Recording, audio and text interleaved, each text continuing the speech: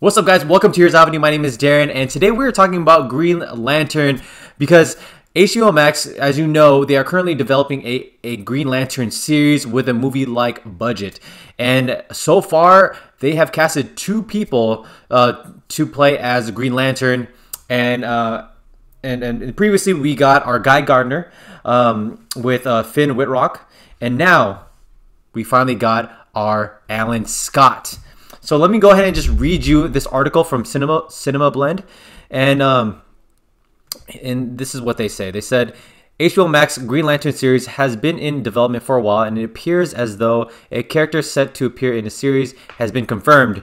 After it was revealed that Finn Wittrock would appear as the iconic Guy Gardner, a report has surfaced that another Hollywood name is in discussions to play another one of Emerald Knights. Actor Jeremy Irvine as hero Alan Scott. It could happen. So he is currently in talks, so it's not totally confirmed yet. Sometimes these sometimes, in most cases they do follow through, but there are situations where negotiations don't work, and then they cast someone else. But I would put my money on that this guy is going to be Alan Scott.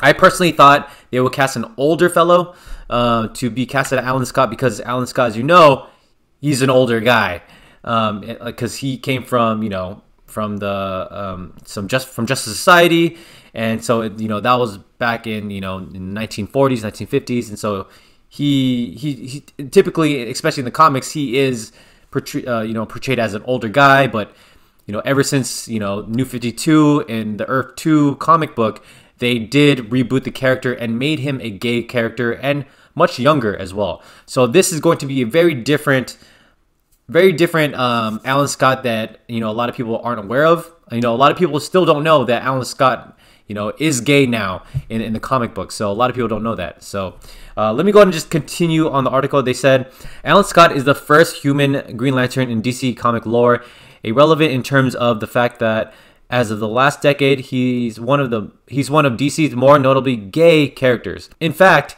it's already been confirmed that Scott, who's been around since 1940, will be gay in the upcoming HBO Max series. So there's your confirmation.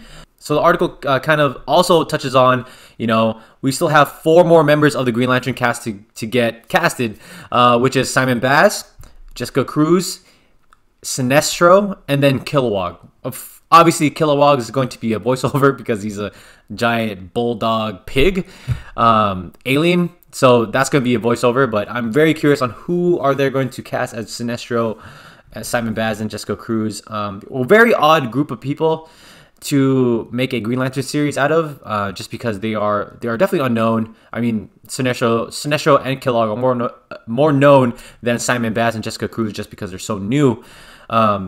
But very interesting. I assume they're leaving Hal Jordan and Jon Stewart. They're leaving them for the movies because they are very huge IPs, as you guys know, because of the Zack Snyder cut. They wanted Zack Snyder to hold off on revealing Jon Stewart because they have more plans for Jon Stewart characters in the future of DC. So we're curious on how everything goes. Like I said, I didn't expect a younger Alan Scott. I am very excited for the Guy Gardner, though. Guy Gardner is one of my, like Green Lantern Corps isn't Green Lantern without Guy Gardner. That guy is crazy.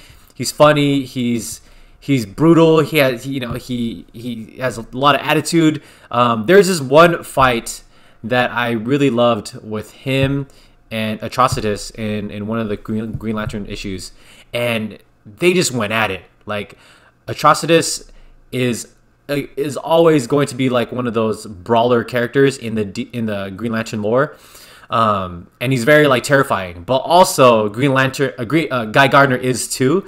So seeing those two go at it in the comic books, it was so bloody that it was such a great issue. So I'm like very excited for this series just because Green Lantern has so much potential to be good, so much potential, and it was such a tragedy that the 2011 version was bad.